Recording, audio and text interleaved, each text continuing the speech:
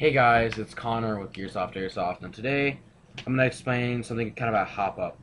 Now, I got a question on this on the JG M4S system of what is hop-up, and some people really don't know, and I mean, I didn't know myself till about a year and a half ago.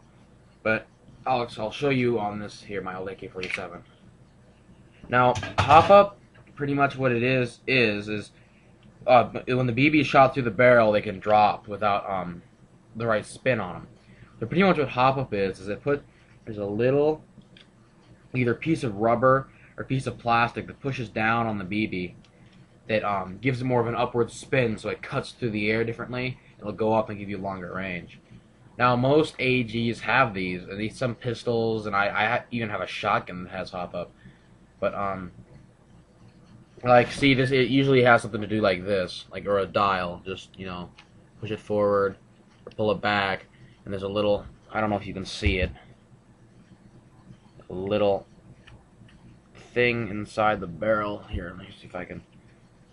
Something inside the barrel moves up and down. You can't see it. It's really interesting, because it gives it that spin. And then some hop-up works better for different types of weapons. Like if you have like 12 grams in a pistol, they'll go, they fly up easier. You have 20 grams in an AEG, you're not going to need as much hop-up, stuff like that. It's all relative on what BB it is and what type of BB it is, and if they're the high quality or whatever. Well, I just wanted to make this video real quick, kind of tell people what hop-up is for those people that don't know. Well, this is Connor with Airsoft, and I just wanted to make this video, so happy Airsoft.